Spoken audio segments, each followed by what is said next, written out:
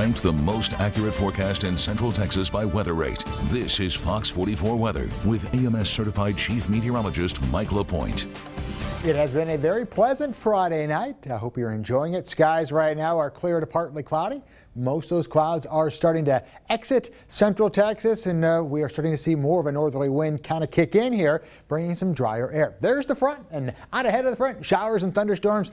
Boy, it's been a busy night for the guys down in San Antonio. I'm talking about the National Weather Service there with all kinds of watches and warnings going on there. Heavy rainfall, but again, not much going on as you work your way farther back up to the north in our area. As I get you in a little bit closer, again, pretty quiet conditions here. You can see some hit and miss, very light showers just to the south of the Killeen area, south of Temple. Again, this is very, very light, and not much of it is making it to the ground. And another spot that I was keeping a close eye on, the Brazos Valley, most of that too has kind of sagged down just to the south, again, right along 45, and that's all kind of pushing away. So I think, generally speaking, we are looking at clearing skies for the rest of the evening. We've got 87 degrees right now in the Waco area. It is 82 in Killeen, 82 degrees right now in Temple.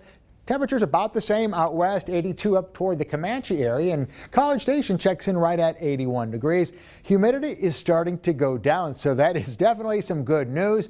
Our air temperature feels about the same as our heat index value. 88 here in Waco as well as Mexia, 86 in the Palestine area, and right now down in Caldwell, it feels like 84 degrees. As we look ahead here, I expect, again, any cloud cover that you see out there right now will start to thin out, so skies becoming mostly clear. And by early tomorrow morning, this is at 7 o'clock tomorrow morning, temperatures will be in the upper 60s and lower 70s. So a very refreshing start tomorrow morning. Grab your cup of coffee, maybe go outside, sit on the patio, because we're looking at low humidity and temperatures very pleasant as we kick off the weekend. By lunchtime, mostly sunny skies. Temperatures will be in the upper 80s, and by the afternoon, we're going to make mid-90s for the good part of the afternoon hours. There could be an isolated cloud here or there, but again, nothing in the way of any precipitation. And really, our temperatures tomorrow in the mid to maybe upper 90s in some places will actually feel like that. With the lower dew point temperatures, we're not going to be talking about the 100s. We're going to be talking about what it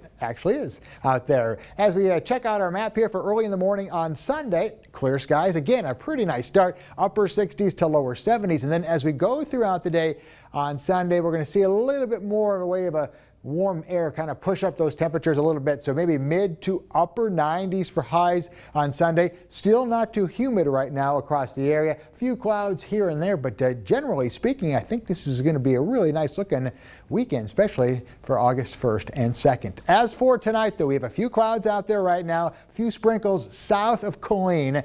That will all diminish, so skies becoming mostly clear, very quiet, 71 degrees the low temperature, winds very light out of the north at 4 to 8 miles per hour. And then tomorrow, mostly sunny. Skies are looking pretty good, about 96 degrees the high with a north wind at 5 to 10 miles per hour. Now, as we look ahead here, take a look here. This is the Lock Ridge Priest Home Services long-range 10-day forecast, and you'll notice quiet weather on Monday. There's actually a weak front that moves through overnight Monday into Tuesday. I think we're going to have just no moisture to work with, so I didn't even put any rain in there on Monday or Tuesday. Notice the temperature drop just a little bit on Tuesday.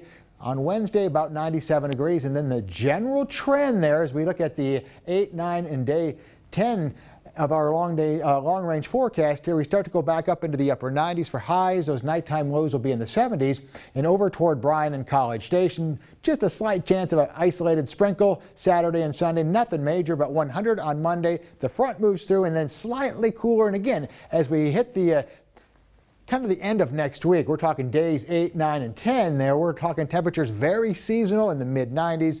Nighttime lows will be in the 70s, but you can't really expect too much of a bad weekend when you're talking temperatures in the 90s and our dew points in the 50s, you know.